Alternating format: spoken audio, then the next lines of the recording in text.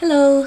Today I'm going to talk about possible historical truths hidden in myth and legend with special emphasis on Óðinn and the institution of sacred marriage in connection to kingship inauguration. Now, we do not know exactly how old Óðinn is as a god. The first evidence for his cult date back almost 2000 years, but I will take us still further back in time to the Bronze Age. Now, I'm not an archaeologist, so what I'm saying now is based on the book called The Chariot of the Sun and Other Rites and Symbols of the Northern Bronze Age, published in 1969 by Peter Gelling and Hilda Ellis Davidson. In their book, Gelling and Davidson analysed rock paintings made by Bronze Age people in Scandinavia dating between 1800 and 500 BC, which is roughly the era of the Bronze Age in Scandinavia. Gelling and Davidson concluded that there was substantial evidence that, despite the existence of other deities and powers, there were four major deities which completely dominated the religious scene, and at the center was the worship of the sun. Countless images show the sun disk in some mythical situation, and countless others show people worshipping the sun disk in all kinds of ways. The sun was worshipped by warriors parading with their sun disk shields and weapons, and the sun was carried as an emblem above the priests' heads and fastened with sticks to people's hands like this. And the sun was worshipped by acrobats and dancers, most of whom were female and often performing aboard a ship sacred to the sun. Gelling and Davidson do not conclude about the sun's gender in the Bronze Age, but suggest that it may have been female or at least androgynous, because it is often shown as being penetrated and or adored by a man with a very passionate expression that may not in any way be misunderstood. And the conclusion is that the sun disk often engaged in sexual activities with male gods or worshippers.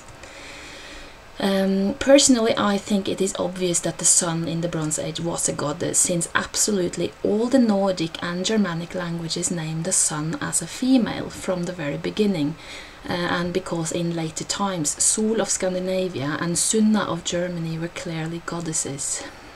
Snorri counted Sol, the sun, among the Óðinnur, the goddesses, and in the Poetic Edda it is said that the sun gives birth to a daughter who will follow in her mother's path. And the sun goddess is also important in creation, where when she comes from the south and gathers all the horses of heaven, which I guess are the planets, with her right hand, whatever that means, and then begins to shine on the rocky surface of the earth goddess, who then brings forth life.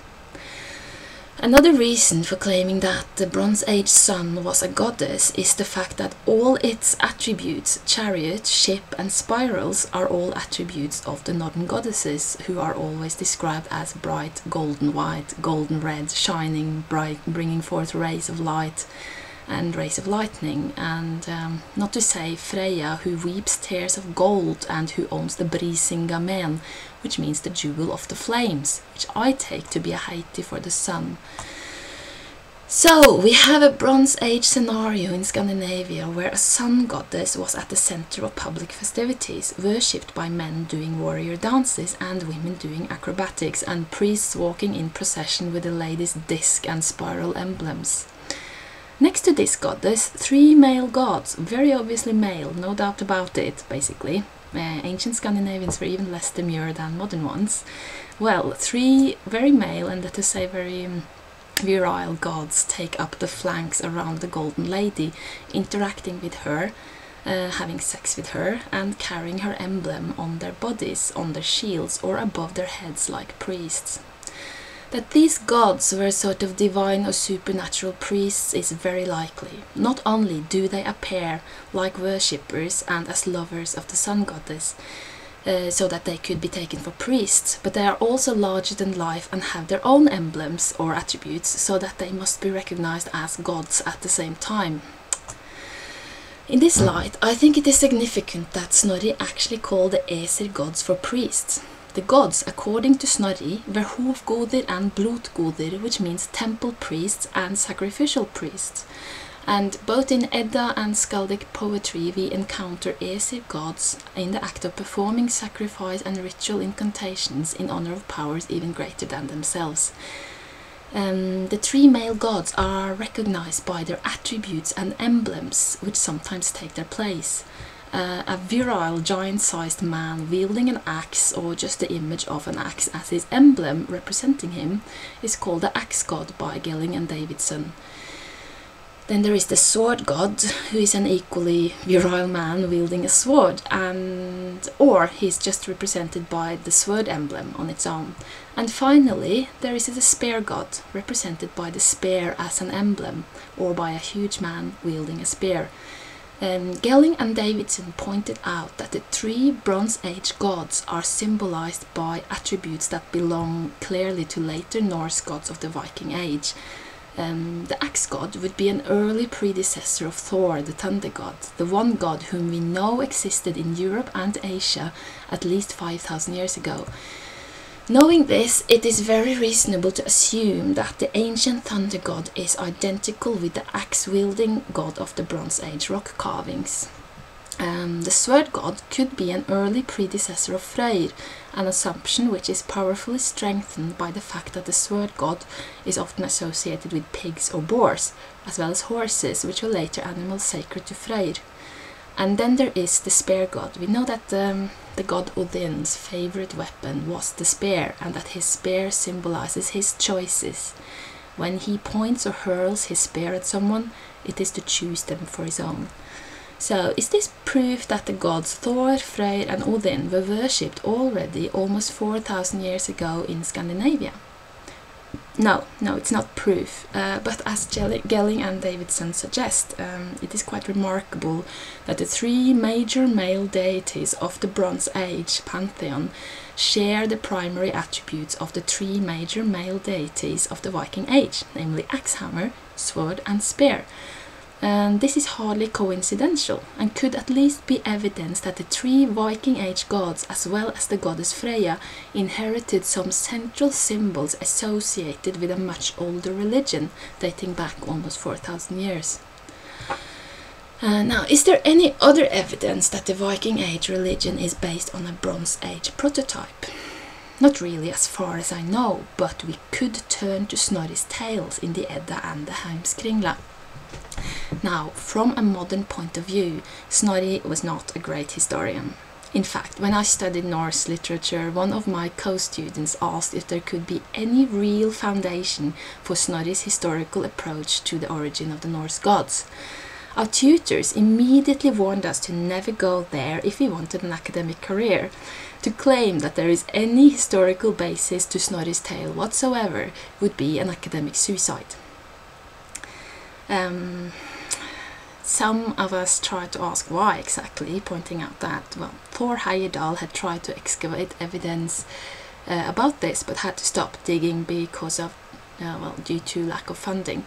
Now, the answer was that Thor Heyerdahl was a mock scientist and should never be referred to by serious scholars. So, I later figured out what exactly was the reason why Snorri's tales are not believed by modern scholars. It is said that his tales bear evidence of a European medieval tradition of claiming classical ancestry in order to glorify one's past, with no real basis in history whatsoever. Well, since I'm not going to pursue an academic career, I dare to go where no serious scholar is allowed to tread. I do not believe that Snorri's tale is actual history, but I believe that there may indeed be shreds of truth in it, shreds of ancient memories. We know that myths and legends can be transmitted orally over thousands of years, and that they sometimes refer to historical events. So why not, really? So what is all the fuss about? Snorri claimed that Óðinn was a prince of Troy, a Bronze Age city in Anatolia, present-day Turkey. He was there married to a clairvoyant woman called Frigida, and they were descendants of Thor, the thunder god, and his clairvoyant wife Sibylla, hence the Viking Age Sif. If there is any trace of real history in this tale, I would suggest that what could be the reality behind the legend is that there were a people dwelling in the southeast, possibly Anatolia, possibly even Troy, as Snorri suggests. A people who worshipped the ancient thunder god and his wife and saw themselves as their descendants. And the Óðinn of this legend may be covering for a distant memory of a certain leader, general or king who claimed to be the descendant of the thunder god. Even more likely, Óðinn in this legend is a singular archetypal representation of many such leaders who were all seen as incarnating a divine king while holding the royal office.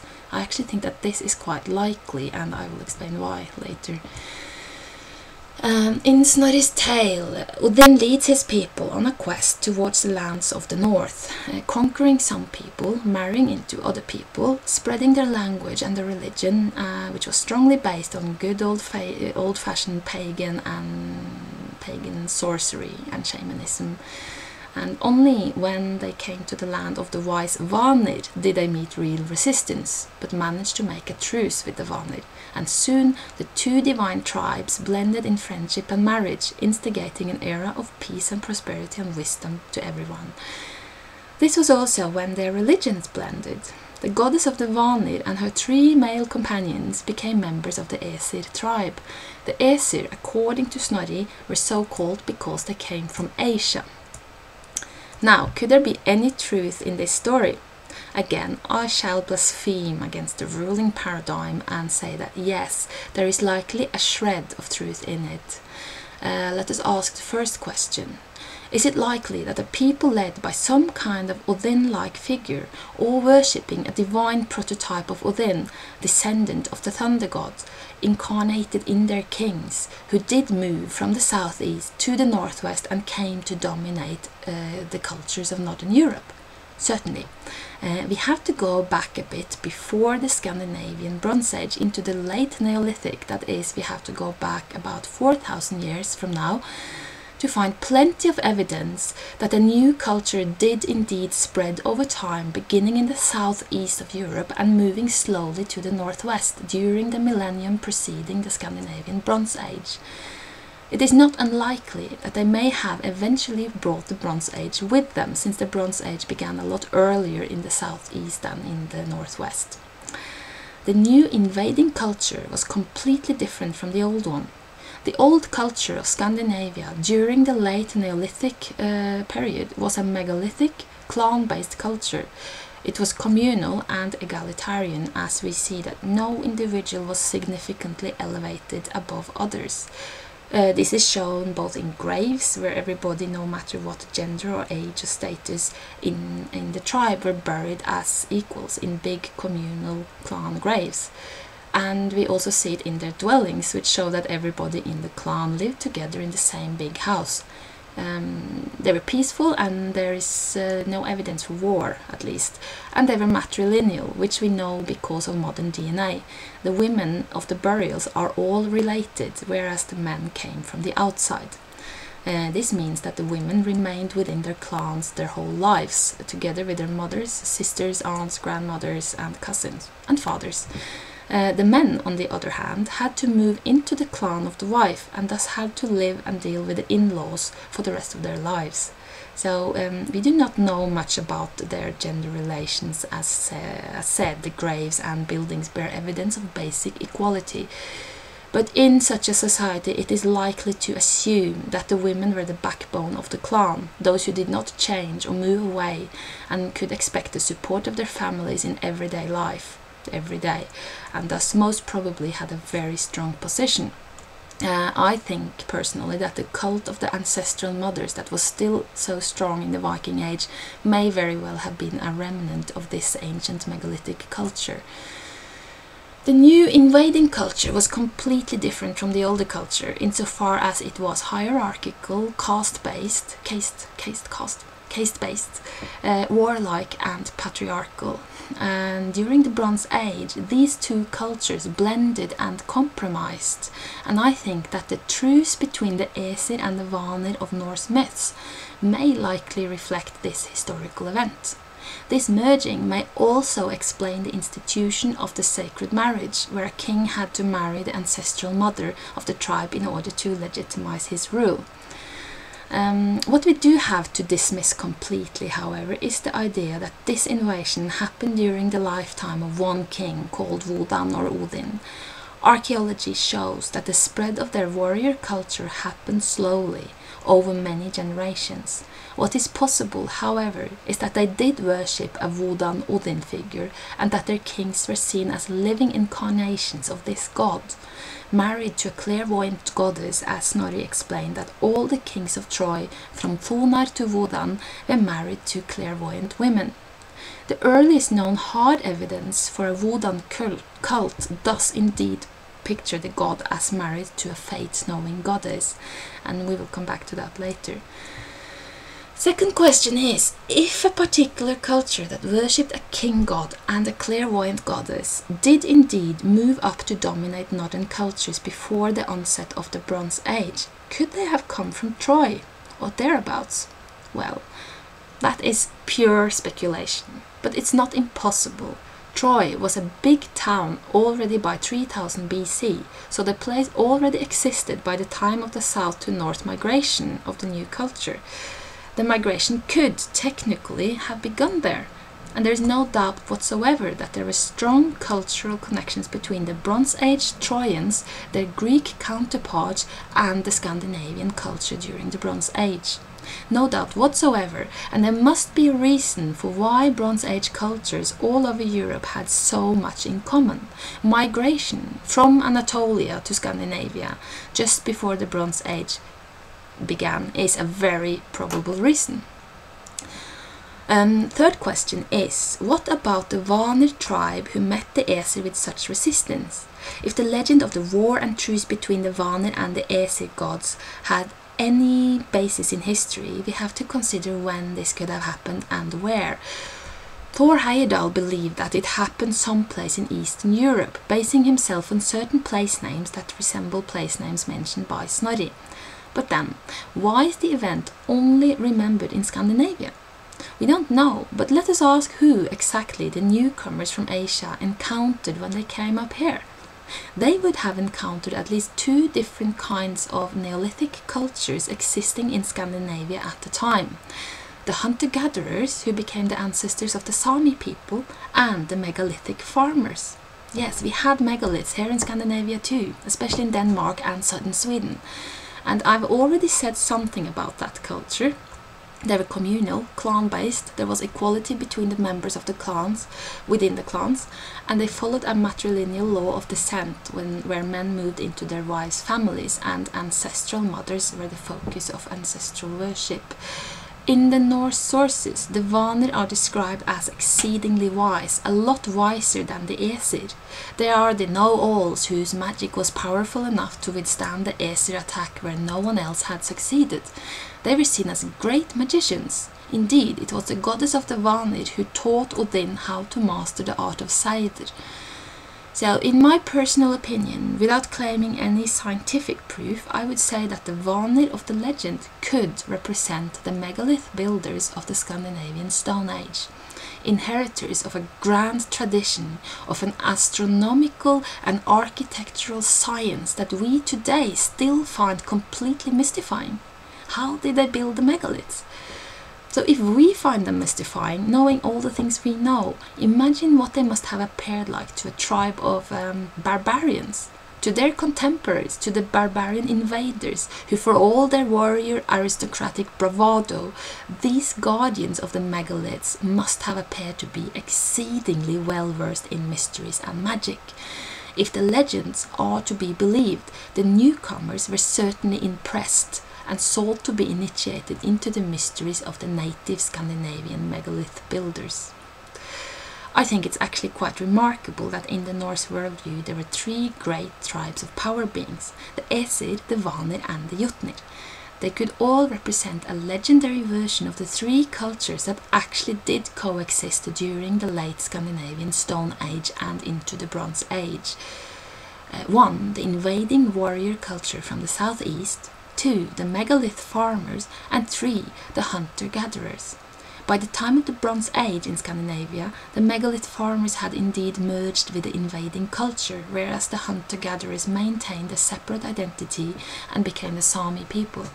And this could be reflected in the legend of how the Æsir and the Vanir people merged, whereas the Jotnir remained a separate tribe associated with the wilderness. We also know that the new invading culture brought with them the ancient Indo-European thunder god. They may also have brought with them the cult of a sacred king who impersonated one of their most important gods, Óðinn, or Óðinn, or at least his predecessor, who was seen as a descendant of the thunder god. Later, we know that Óðinn became the All-Father and the father of the thunder god, but in earlier times the descent was reversed. This reversal may have happened quite late, because in the year 80 AD, Tacitus claimed that the German tribes believed that the thunder god was their ancestor, their All-Father. So Óðinn sort of swapped place with Thor.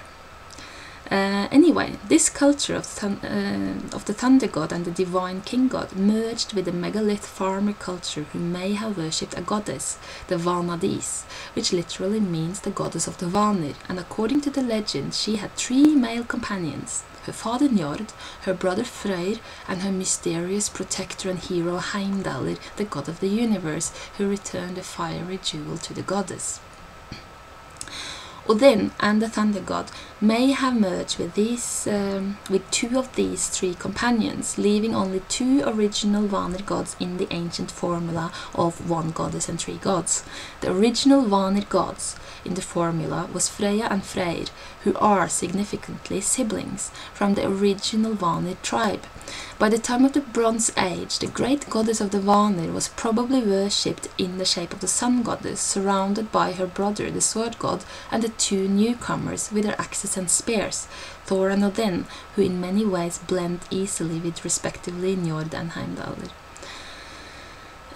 If there is any historical truth in the legend, as I have now suggested, although it would be difficult to prove for certain, it is quite interesting to note that Snorri described the prototypical Óðinn as a prototypical king god married to a clairvoyant priestess goddess. This brings us into the Iron Age and the first known temples dedicated to Wodan, the Iron Age predecessor of Óðinn. Now, this part of the talk is based on the work by the historian Michael Enright in his book Lady with a Mead Cup, Ritual, Prophecy and Lordship in the European Warband from Latena to the Viking Age. In this book, Enright points out that the earliest representations of Wodan is as a sacred king god married to a clairvoyant goddess called Rosmerta. Shrines to this divine couple were erected almost 2000 years ago in Western Europe. Rosmerta means the great provider, which brings to mind one Norse goddess, Gefjon, whose name means the provider. And a short form of the name Gefjon is Gefn, which Snorri says is one of Freyja's names. And we know that Frigg and Freyja were once the same goddess, and that both were married to Óðinn. So are there any other indications that the Iron Age Rosmerta, the great provider, could be associated with Freyja or other Norse goddesses? Indeed, Rosmerta, like Freyja, is depicted in the shrines as a clairvoyant oracle goddess who owns a necklace, carries a cultic staff or wand, and whose central function is the serving of sacred mead. She is the prototypical divine witch priestess of Norse and Celtic religions. So where did Rosmerta come from? Wearing the name Rosmerta, this goddess came from the Celtic region and was earlier married to the Celtic god Lugh.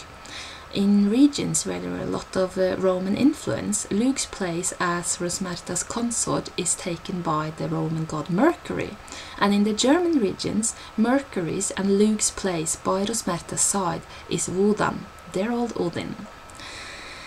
So this means that the earliest hard evidence for a Wodan cult 2000 years ago emphasizes his role as a king in sacred marriage to a divine priestess. So how old is the institution of sacred marriage? Well, there is plenty of evidence for a sacred marriage cult in Scandinavia already during the Bronze Age. Marriage scenes or let us say ritual sex scenes, that is, a sexual act is depicted surrounded by religious symbolism and images of people performing ritual movements around the couple. And these images abound in Bronze Age art. But where do they abound? They are found close to sacred places and groves, but most of them are actually found within graves. This is why these sex scenes are not interpreted as Bronze Age pornography, despite all their explicitness. They are clearly depictions of a sacred act, the hieros gamos, or sacred marriage between two deities or between a human and his goddess. So we do not know if the Bronze Age sacred marriage was associated with kingship, but it is very likely. Moving a bit forward to the Iron Age, especially towards the 3rd, 4th, 5th and 6th centuries AD in Northern Europe, there is new evidence for a bloom in the ancient ritual of sacred marriage in connection to kingship inauguration. One Norwegian professor of Norse mythology, Gro Steinsland, has shown how the memory of the sacred marriage and kingship cult is strongly present in Norse myths. Comparing these to similar Celtic myths and to other religions where the sacred marriage was an institution already 5,000 years ago, such as in ancient Sumer, a picture emerges. When kingship was introduced in Europe during the late Stone Age and early Bronze Ages, a new institution was established almost everywhere. The sacred marriage, where a king, in order to be accepted by his people as their king, had to be accepted by the goddess of the land and marry her. The goddess represented both the land and the people living in the land. She was their ancestral mother, their provider. The king was responsible for keeping the goddess happy. If she was satisfied in her marriage, she would provide abundance and make her children happy. If she was unsatisfied with her husband, she would withdraw the bounty of the land and send famine, war and pestilence onto her children. The lady basically had to be pleased. Thus, the people had to choose a king carefully, one who could please her and inspire her to create abundance and prosperity, peace and happiness.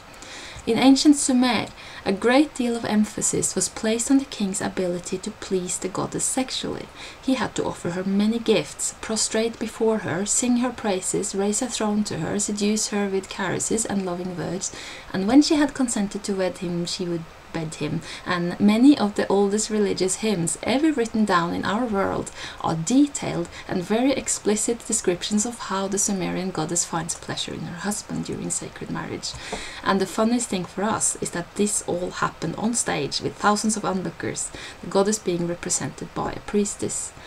And the pleasure of the goddess was emphasized in the hymns as something great, beautiful and sacred, because when the goddess thrived in this way, she would automatically bring forth bounty.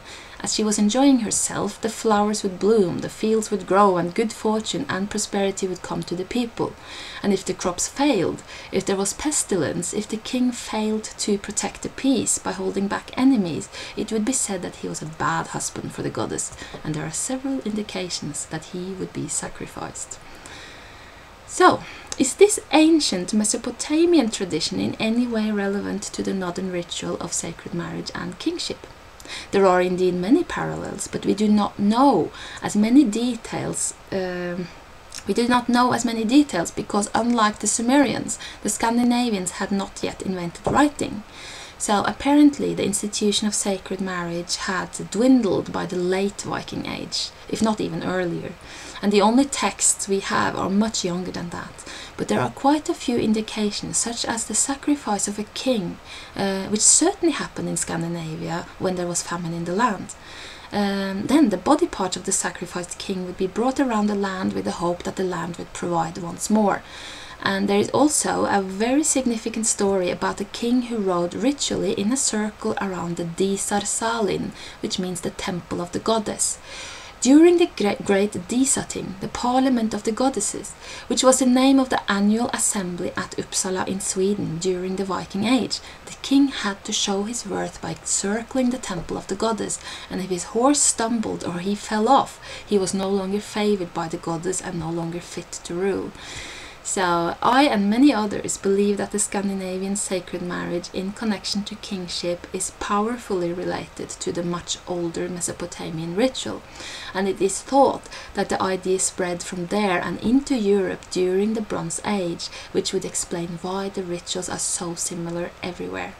The only thing that makes the Northern tradition stand out as different from the Sumerian, as far as I know, is the emphasis on a drinking ritual in connection to the sacred marriage, as I've been talking about before. The drinking ritual is probably particular to an Indo-European tradition known to the Celts and the Norse and German cultures, with clear connection to Soma, the sacred drink of the Indian Vedas, and to Haoma, the sacred drink of the Iranian Avesta texts. These ancient Indo-European traditions blended with the originally Mesopotamian ritual of sacred marriage, as the ritual became established all over Europe during the Bronze Age. My guess is that the ritual of sacred marriage is a result of the emergence of a warrior aristocracy who wanted the people to be ruled and protected by a strong military leader, the king, and in order to legitimize kingship, the power of one man over many people, the king had to prove that he was worthy of leading the people by being accepted and loved by the goddess on whom the people depended for their fortune and for their prosperity. So as long as the king managed to keep the people happy, it was seen as the blessings of the goddess, and as a proof that the king incarnated the husband-brother of the goddess. Now, in the beginning, the kings of Sumer were quite humble in their role. They were titled not as kings actually, but as the overseers and the caretakers of the goddess, like men who ruled under her guidance, a bit like caretakers of the land on behalf of the goddess. And as long as he pleased the goddess, she would provide. The king was elected by the people in Sumer, as he later was in Northern Europe. Yes, the kings were elected by the parliaments even towards the end of the Viking Age, and both the Sumerian and the Norse king knew that if he failed to please his people, protect them, secure the peace and inspire fertility in the goddess of the land, he would be sacrificed and another would replace him. In both cultures, power relations changed over time, and the king gradually became a little bit more secure in their positions, but the age-old ritual of sacred marriage continued as a powerful symbol of why the king was allowed to rule, and this was going on for thousands of years. In order to prove his worth, Saga and Edda sources strongly suggest that the king had to go through a series of trials, a great initiation, before he could be accepted by the parliament and voted in. A king was expected to be a semi-divine person. He would incarnate the god and possess secret esoteric knowledge, as it is said in the Riksdula poem. En koner unger kunni runor. Fin runar och alder runar, mer kunni han, monnum bjerga, eggar deifa, agi legja. Meaning, and King Yong knew the runes of fate and the runes of the ages. More he knew, he could save the people, he could blunt the blades and heal the wounds. And this stanza shows us the kind of things a king in Scandinavia was expected to know and be able to do. He had to be like a priest or a sorcerer in his knowledge of runes and secret mysteries. He had to go through the same initiations as them. He had to be able to throw spells and to protect his people, and he had to be able to heal. He had to display this kind of knowledge before the ting, that is, before the parliament, before he could expect them to vote him in as a king. And he had to maintain the happiness of the people, symbolized in his marriage to the ancestral mother goddess, and if he failed, he would be sacrificed. So when we hear about Óðinn's own trials before he could take up his seat among the gods, we realize that there are many things that are written down as myth, which draws from real life and actual history. So that's it for today. Yeah, have a lovely day.